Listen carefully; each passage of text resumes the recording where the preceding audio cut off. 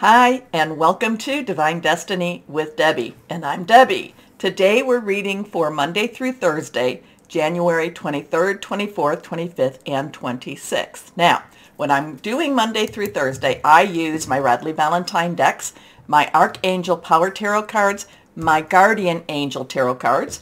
I will pull one from Inspirational Wisdom from Frances Monroe and Judy Mastrangelo, and I use my Emily Anderson crystal deck. Now, this is the introduction. This is going to be on all the videos. So if you come in for your specific sign, or if you cross-watch and you see this, it's the same for the beginning, just for the beginning. But what I will do is I will put down there in the descriptions the timestamp for when you can just jump over the introduction and go straight to your video. All right. Now, the other thing I will be doing is in this introduction, I will be using my Waite Rider tarot cards and my Colette Baron Read the Good Tarot.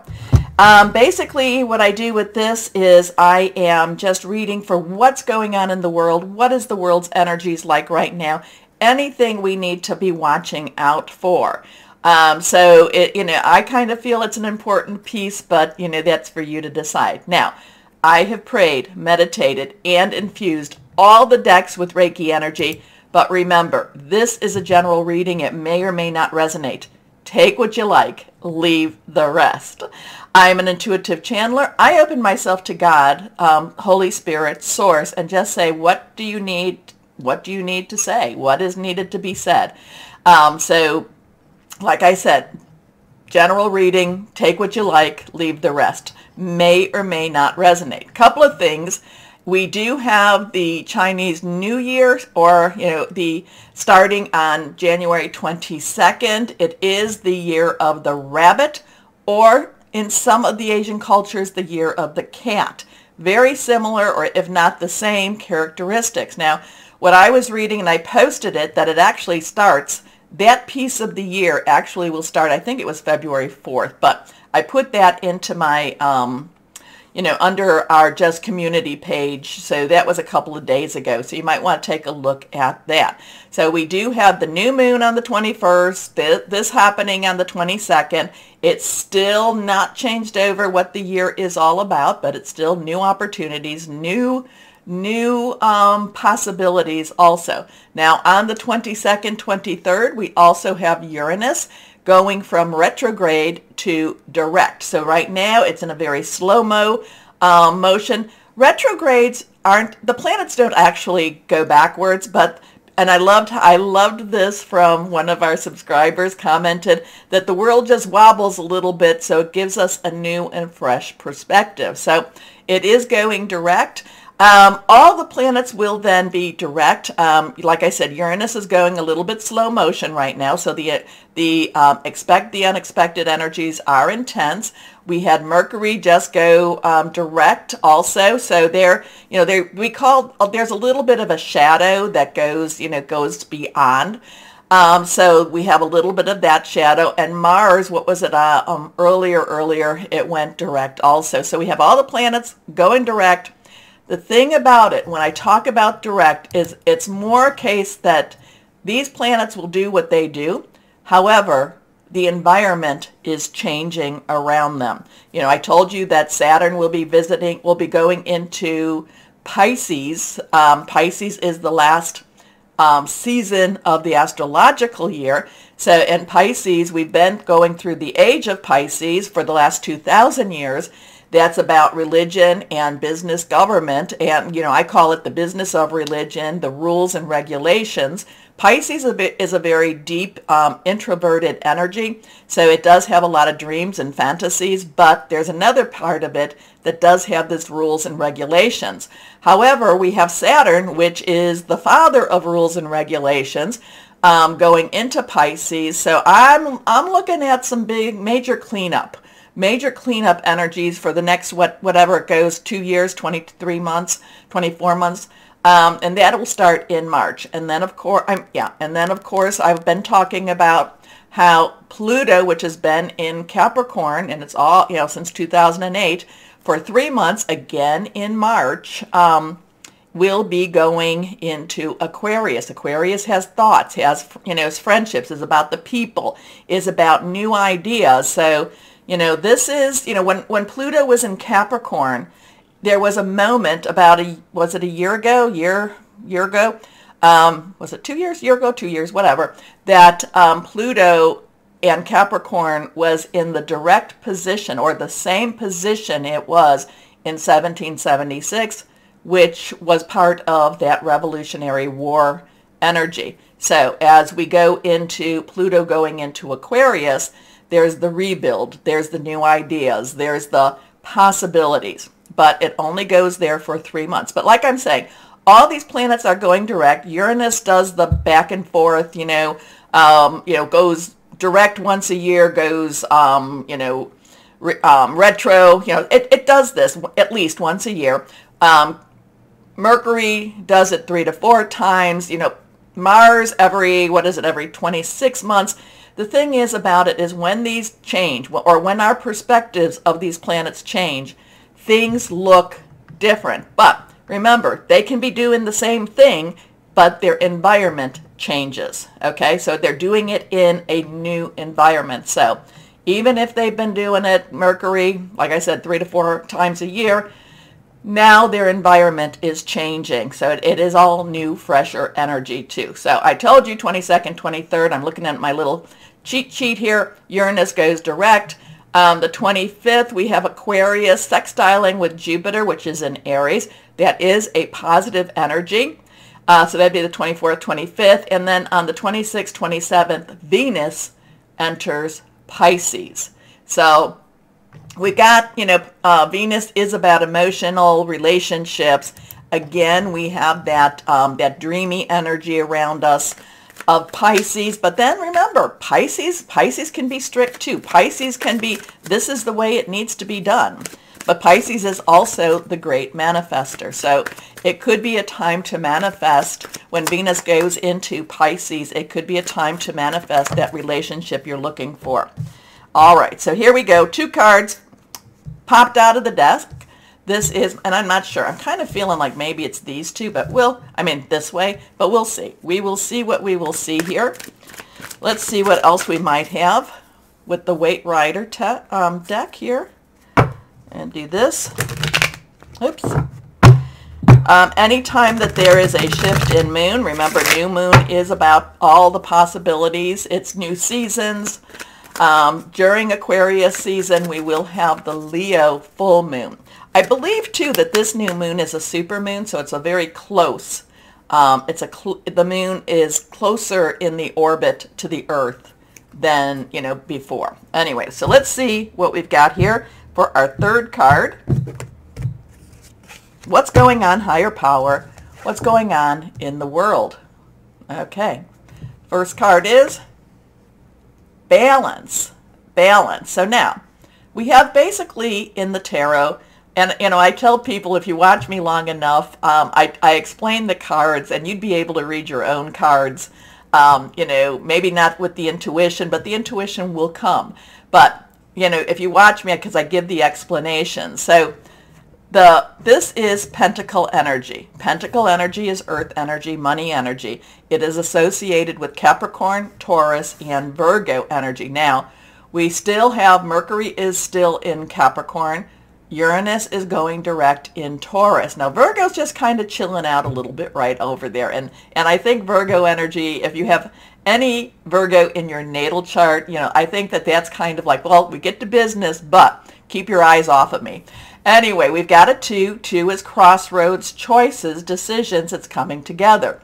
You can see that he is, I'm not quite sure if he's necessarily juggling or if he's just trying to keep things in motion.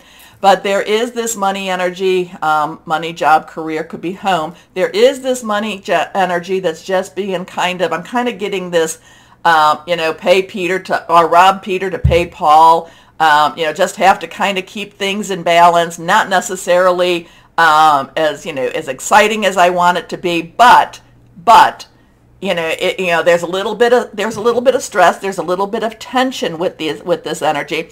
However, if you think of this as a rubber band, nothing is being really pulled on this. It's just kind of waving around. It's a little bit unbalanced. He's standing on one foot. The waves are there, but it's not overwhelming. It's not overwhelming. So if you're feeling overwhelming stress, if you're feeling that there's a lot of stress with the money situation, which I'm not going to say there isn't, do not let it overwhelm you. Keep your eye, here. Now, I think that about a week ago, when one of my introductions, I said, watch the money.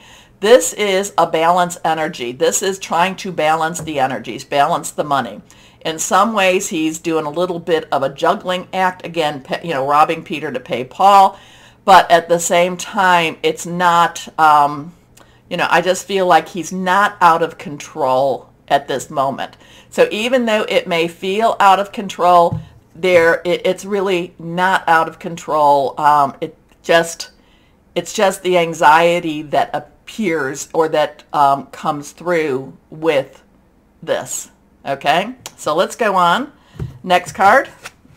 So here we have the wand energy. Like I said, there's 4 energies.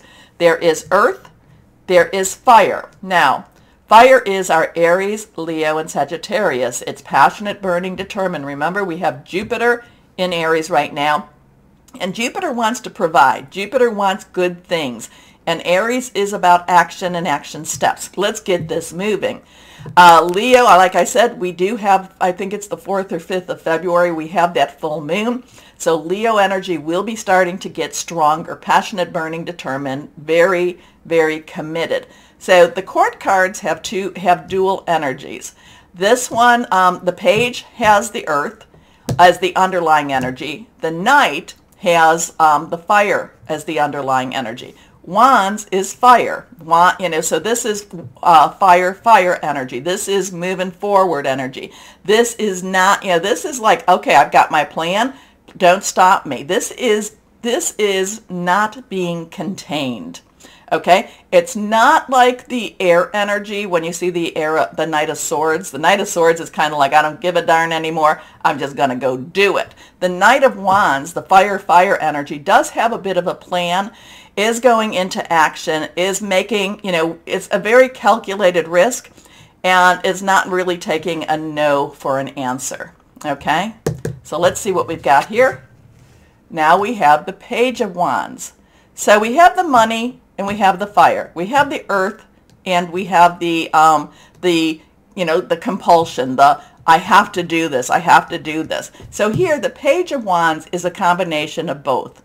Underlying is that earth, overlying is that fire. So the page generally is a messenger. So you might be here, the world, there might be some news about money and struggles, and yet do not be worried or afraid type of thing. But the page, so there is that underlying of the earth, money, job, career type of stuff. But you've also got that commitment, that passion, that I really want to make some changes. So there's something happening between the money and the fire, something between the stability and the the commitment. So the page wants to get started, wants to make some changes, wants to go forward. Generally, the page is usually about has a connection with a new job, a new career, a new way of making money, a new path in that earth energy. And then the Wands is passionate. The Wands just says, yes, this is what I want going on. So there's a little bit of this balancing, this, this juggling of this money energy. It does have some choices with us too. Do I do this? Do I not do this? So we have this, this up and down type of feeling, but it really kind of puts the world in gear and kind of says, no, I'm not necessarily liking where I'm at. We need to make some changes. We need to be passionate. We need it, and we need it kind of now. Okay, whatever that meant. Like I said, I have learned to, or I still am learning to just deliver what comes through and not try to make too much sense of it. So let's see what we've got with the Colette Baron read. What we have here. Please, please, please remember to like, share, subscribe, click on the bell. You don't know how much that really helps. It just, I'm not quite sure what's going on with YouTube, but it's just not necessarily working out the way I would like this to work out. Okay, let's see what we have here. Here we go. Higher power, what else would you like to say? What's going on in the world? What is going on in the world? Now remember, anything reversed is usually strong energy. That's how I read the cards. Here we go. Okay, now we have the Queen of Water. So the Queen stands in her royalty. The Queen is, is somebody who you do not take advantage of. The Queen is somebody who makes a lot of rules. She does it with her heart, but she also does it with her thoughts and her mind. Now, water energy is Cancer, Pisces, and Scorpio. Remember, I was saying that Venus will be going into, did I say it was Pisces? Yes. Oh, no. Was it Pisces? Let me go back and check that a second. Was it Pisces that Venus is going into? Yes, Venus is entering into Pisces. So there's a lot of emotional energy with that. There's a lot of loving energy. There's a lot of, clearing out of clearing the rules in a relationship energy. So the Queen's energy underlying is water. So here we have fire, fire, and here we have water, water. She is very intuitive, very loving, very caring energy. She does get a little stressed out with what's going around because sometimes she doesn't necessarily feel as she's in control, and she's a queen. She should feel in control. But this queen is always a little bit on that shakier side. Well, I'm saying for right now, this queen feels a little bit of the shakiness, feels a lot of that emotion, but also knows that with love, anything and all things are possible. So we've got interesting energy. We have a lot of earth energy. We have earth energy. We have a lot of fire energy. And now we have that water energy. The only energy that we did not talk about is our sword energy. And that is also our air energy. And that is our Aquarius, Gemini, and Libra. Now, Libra's kind of taking a little bit of a break too. Don't worry. They'll soon be in the game again. And also Venus does have a good association with Libra too. So anyway, air energy is your thought processes, thinking things through, making plans, also hearing news. And we do have Saturn still in Aquarius, and we still have Mars still in Gemini. So interesting times. But remember, we're changing. It's all, these things may happen very scheduled, but the other the environmental, the scenery changes. We're kind of, it changes, but it's all in a different, it's changing again. It's changing. And I do feel, like I said, with Saturn going into Pisces, I feel there's going to be a lot of cleanup. There's going to be a lot of cleanup, especially in the business of religion and government. Okay, so again, please like, share, subscribe. Click on the bell for notifications. It really helps. I do appreciate you doing that.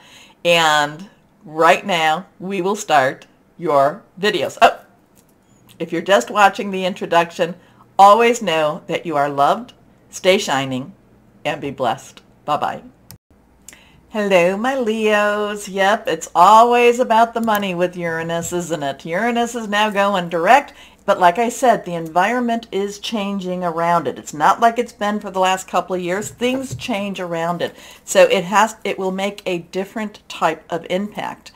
Let's see what it is about, though. Let's see what is the impact or what's going on for this week. Let's just do that. Oh, okay.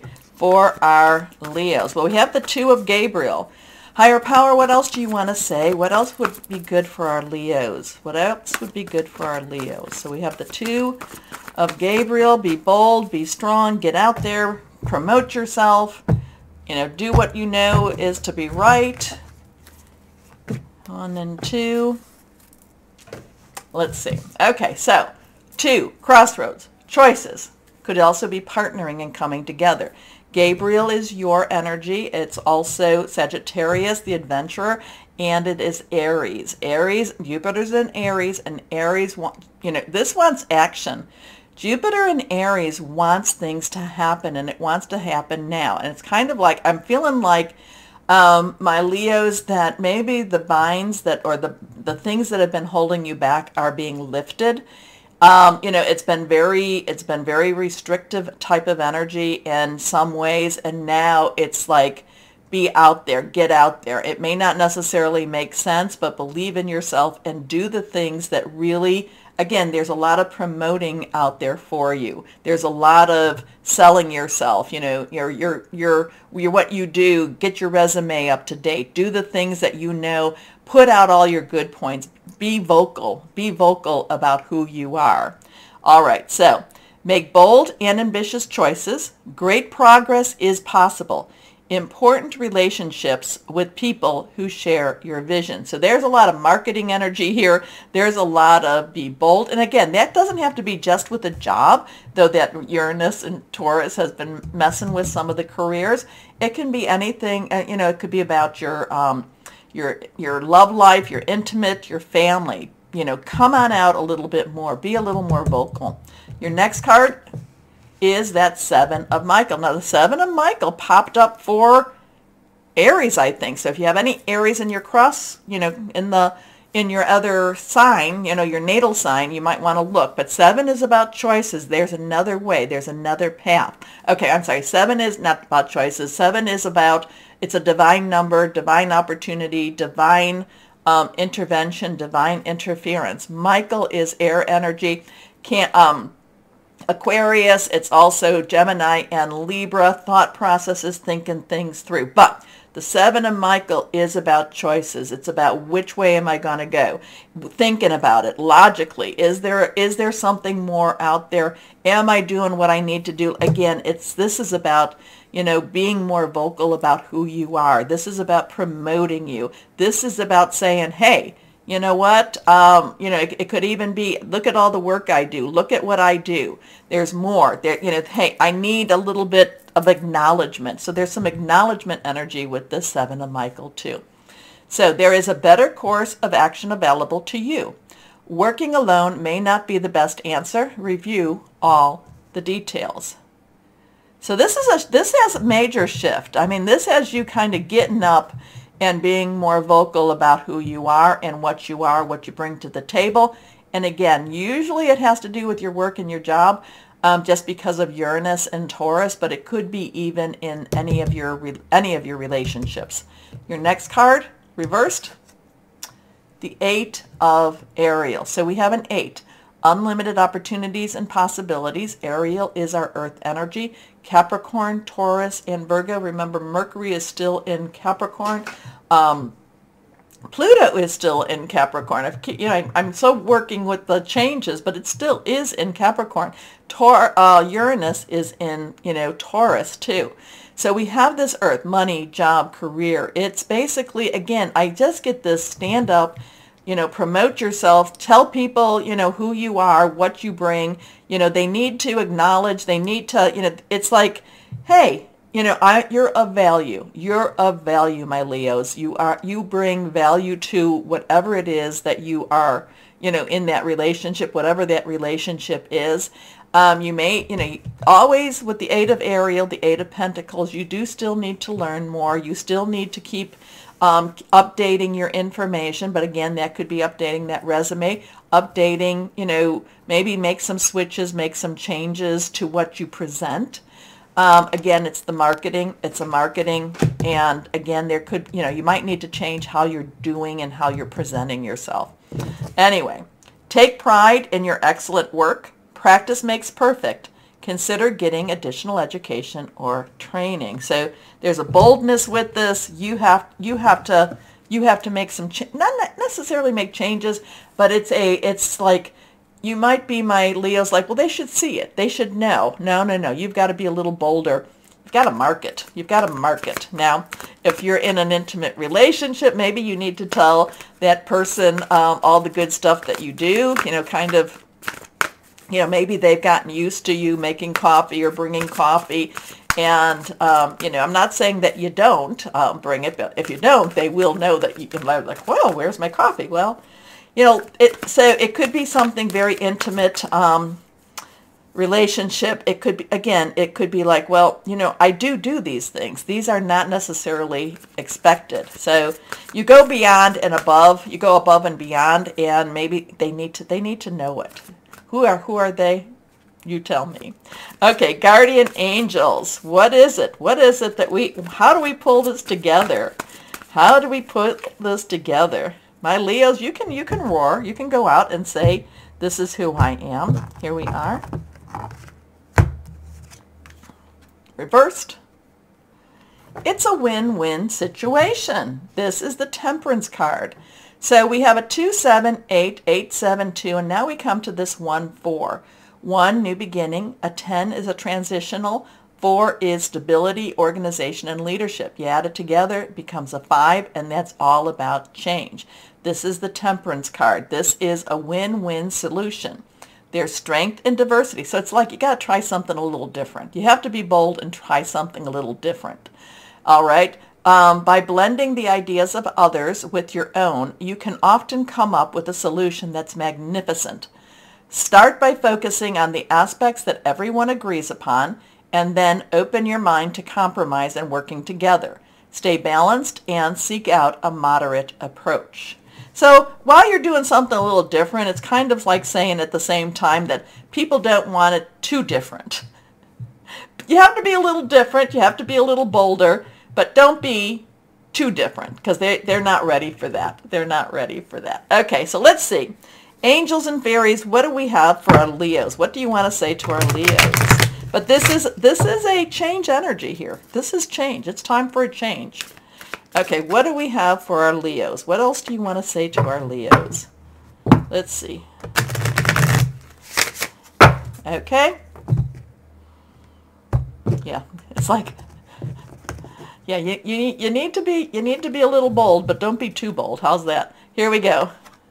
My little rosebud. Okay. Do not allow other people's thinking to influence your own decisions. Realize that you have the power to do many things. So here we have this temperance, but yet at the same time, it goes back to this boldness. So yes, again, find out what everybody kind of agrees upon, but then, like I said, this is a marketing energy. This is a energy that you've got to be a little bolder, and you've got to tell people what you bring to the table, okay? And then work on that. Okay, let's see. What crystal or energy for my Leos, as you know, with this? What crystal or energy do we have? This one is reversed. Angel light. Angel communication, clairvoyance, alignment, dream insights. Angel light's a beautiful energy, especially to connect with your angels, to connect with God, source, and whoever else that might be. So let's see, my Leos, step up to that plate and batter up. I don't know, you tell me. Okay, please do me the favor. I'll be bold and say, please do the like, share, subscribe, and click on the bell for notifications, especially if you want me to keep doing what I'm doing. I really need the support on that.